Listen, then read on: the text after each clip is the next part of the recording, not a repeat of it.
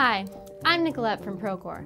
We can't find Chris, the regular host of the Product Drop, so I'll be introducing this month's feature. Welcome to the Product Drop.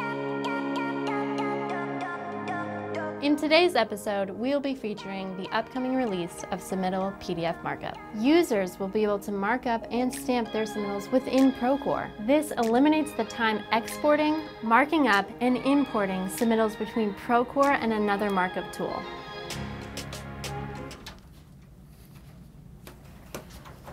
What? What are you guys doing? Shooting the Product Drop, Chris. You're shooting the Product Drop without me? Yeah.